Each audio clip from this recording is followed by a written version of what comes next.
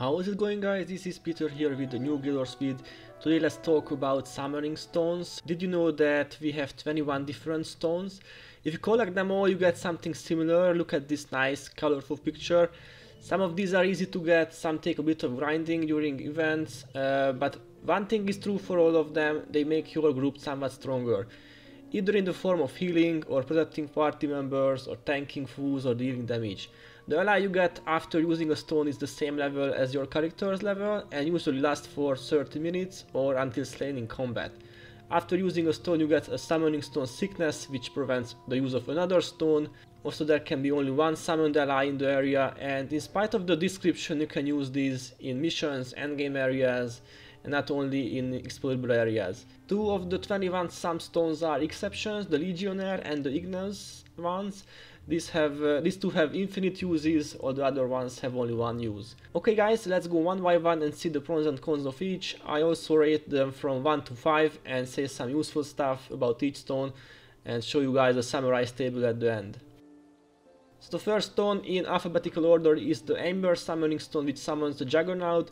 One of the best things about this ally is the extra energy regen which comes from the aura of the Juggernaut. As long as you or any of your allies are in the range of this NPC, they receive +1 energy regen. It can also knock down the target with the touch skill for 5 seconds, which is one of the longest knockdown durations in the game. The Juggernaut is immune to knockdowns itself and has healing signet, but otherwise it doesn't offer too much, neither in DPS nor in party protection, and the stone can be crafted by Ain in Orgo's Warren. The Arctic Summoning Stone and the Kveldulfs are the next one. It summons a warrior which has some nice DPS skills like power attack, savage slash, self heal, snare and HP boost. Not bad at first glance, but since warriors have only 2 pips of regen, Kveldulfs run out of energy rather fast, and they don't use any adrenaline skills either. Find Aja in the Gunner's Hold if you wanna get some of these stones. Automaton stones come now. These summon a Golem, a Dervish ally. Chilling Victory, Victorious Sweep, Reap Imperatrice and Conviction, not too shabby. The Golem is immune to disease, which is a nice thing, and it can remove conditions, has some AoE damage, but it lacks an elite skill and can't inflict conditions to trigger Reap Imperatrice either. The only way to receive this stone is by completing the Azuran NPC's Zin's task. It takes roughly an hour and goes through 3 quests and some running through the falls area. The next stone is a special one because it summons a random Celestial. Sadly they are only available during the Kentai New Year finale, but at least some of the 12 possible allies has great builds. Take a look at this list. I marked the ones which I believe to be worthy. The dog has Defy Pain, Disciplined Stance and other defensive skills, so it's a great tank with some minor damage. The Ox is also a great one. It has 4 knockdown skills, decent damage and 2 self heals too. The Horse is a monk with some healing skills, condition and hex removals. The Rooster is a Mesmer with some massive HP degen, interrupts and self heal. The extra armor ignoring damage is always useful in a tough fight. The Dragon has probably the best damage of all in this group with his AoE skills like Invoke Lightning, Chain Lightning. It also has a self heal and a knockdown. The Rabbit has great single target DPS with a great Dagger Spammer build. It has self heals and teleports. It can remove stances, can inflict bleeding and deep wound, and can snare too. After the Celestials, let's continue with the Chitinous Summoning Stone. Devourer, a Ranger ally, one of the worst stones in my opinion. Hunter's Shot, Forked Arrow and Valet are not the best bow mastery skills, but at least this Ranger has lightning reflexes, a defensive skill and Troll Unguent, some HP regen. Those nerds who would like to get their hands on this superb ally must visit Edwin in Eye of the North and provide the necessary materials. Demonic Stones and Oni now. These drop from the Canaxis chest, so you gotta complete deep to get one. Onis in the wilderness are potent assassins, but sadly a level 20 Oni isn't. It can inflict bleeding and shadow step to fools, snare them with Dark Prison. It has 2 self heals, but the AI is dumb and won't really use other attacking skills but Jack Strike all the time. Another assassin, Raptors and the Fossilized Summoning Stone. An Azuran NPC named Quat crafts these in Ratasam. This ally can interrupt fools, can remove stances, has a decent defensive skill and strong self-heal. Sadly, the long recharge 10 seconds of Disrupting Stab makes the Raptor's DPS lower than expected. Frosty Summoning Stone and Snowman. This is a quest reward and also possible to craft one in Eye of the North, but only during Winter's Day. The Snowman has armor ignoring damage with Snowball, it can snare and daze enemies, has a great self-heal, it can be immune to most forms of damage for 10 seconds. Sadly, Snowcone disables its other skills and it has only one single target damage. Gelatinous Stone and Ooze. You can craft these in Central Transfer Chamber from Alku's Nailbiter. The Ooze has an Earth ally build with 2 knockdowns, Earthquake and Whirlwind. Ward against foes is a strong snare, it can really slow down whole groups. Slightly the AI of this ally goes to melee range, and this is a disadvantage since allies have only 60 armor, and these Earth magic spells have a long recharge time too. The next on the list is the Ghastly Summoning Stone, probably one if not the strongest allies of all. The Dream Rider is a powerful mesmer with Energy Surge, Cryofrustration, Shatter Enchantment, Empathy, Power Drain, Chaos Storm, Power Spike and Either Fist. This is like you would get another mesmer hero who can really turn a losing battle to your side. Armor ignoring damage, interrupts, enchant removal, self-heal, even anti-melee. The only disadvantage is probably Chaos Storm since that causes foes to scatter. And to get this stone you need to complete all the underworld quests and beat Doom. Moving on, Igneous Summoning Stone. This is the only one you can't get unless you have purchased it via the store. To get the stone you must type /bonus, and the Fire Imp is a powerful ally, especially in pre-searing where the party size is very limited. It has only 3 skills, Flare, Fireball and Glyph of Restoration, but in low level areas these are extremely powerful. The next on the list is the Imperial Guard Reinforcement Order. This is a Winds of Change only item, quite easy to get if you farm the Ministerial Commendations a lot. Using this item will summon 3 random Imperial Guard allies. All of these have decent builds, elite skills, self-heal and DPS. Maybe the Barrage Splinter Weapon one is the best of the Rangers, and the Triple Chops Haiku 1 Axe variant of the Warriors. But honestly all of them have a complete build with 8 skills and an elite, so they are much stronger than the average Summoning Stone allies. Jadeite Stones and Siege Turtle ally is the next one. The turtle is very often used in the Underworld speed clears at the Doom part.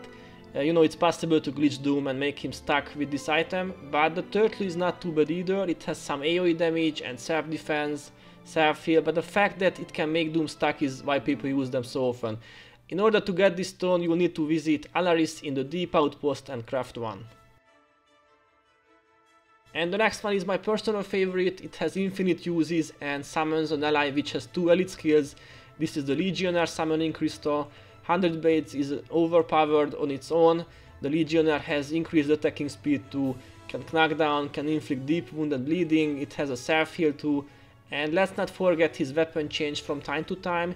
There's like 6 different skins, a fancy ally indeed. The only cons I can tell you is the cost of the stone, 1 skill point each time, but this is definitely worth it. And sadly the only time you can get this stone is the Wayfarer Reverie event. Moving on, Mercantile Sunstone and the Merchantile Icon now. This is the reward from the Gifts of the Traveler. His build is not that great, has power attack and interrupt, some self-heal and IMS. But the fact that you can use it to clear up your inventory is why people love this. You can sell or even buy some items anytime you want. This is very useful when you simply can't go back to town, like in Waytier farming. Mischievous Stones and the Grentch is the next one. It has almost the same build as the Snowman, but yellow snow here instead of hidden rock. Using this gives you some armor ignoring damage, disease and some defensive abilities. Sadly the only time you can get one of these items is during Winter's Day. Let's move on to the Mysterious Summoning Stone, another possible reward from the Nicholas gifts. This is completely random which ally you get from this list, and maybe the best of all is the Gaki, the Crystal Spider, the Salt Spray Dragon, Smoke Phantom and the Black Beast of Ark. Next on my list is the Gaki and the Mystical Summoning Stone. This is a certain drop from the Urgos chest. The Gaki has a decent healing build, recuperation, provides HP regen for the whole party, when body and soul can remove conditions and also heal allies, just like Ghost Mirror Light and Vengeful Weapon. Also Weapon of Shadow can blind fools, but sadly the Gaki has no energy management skills or elites, and his build is kind of energy heavy. A Beep Necro might be necessary for longer fights. The next item is kind of unknown for many, the Shining Blade Warhorn. This is a drop from the Royal Gifts, a Warring Right item. This summons 3 random Shining Blade allies, but sadly these have shitty builds and only 4 skills, no elite. But at least we get not 1 but 3 allies, and even if their builds suck, they are good meat shields. Moving on, don't worry guys, only 2 stones left.